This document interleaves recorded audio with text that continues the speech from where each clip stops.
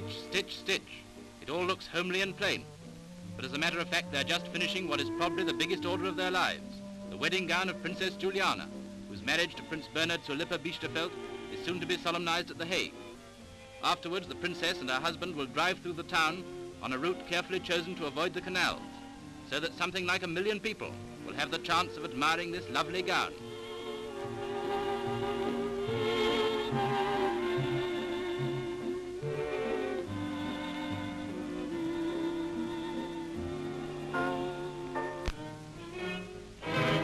The jumbos have arrived, and strong men are doing big business getting them ready for the last stage of their journey to Islington. Here are some of the stars waiting to be interviewed, and that's the flapper of the troupe. Ain't she sweet?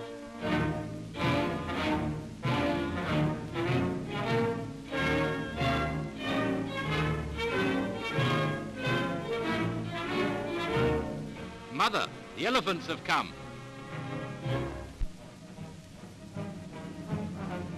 The cadets of the Royal Military Academy, Woolwich, are inspected by Air Chief Marshal Sir Edward Ellington, and later he takes the salute at the march past.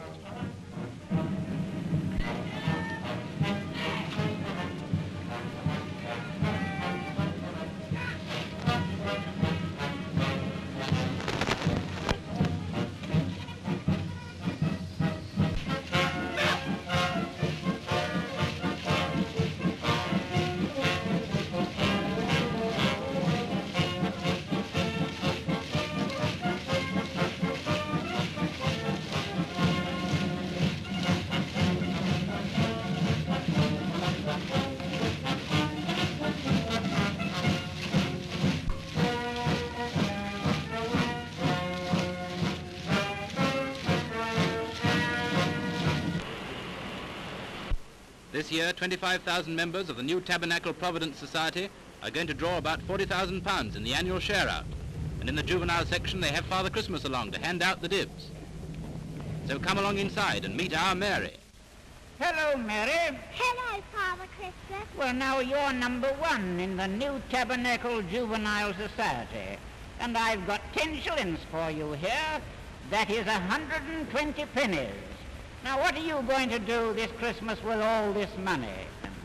Save some and save some. That's a good girl. Oh, Mary. By the way, although you can't see them, they have some real city police to see that no double-crosser gets in and takes what isn't his'n. Because he who takes what isn't his'n, when he's copped, will go to prison. 1, 2, 3, 4, 5, 6.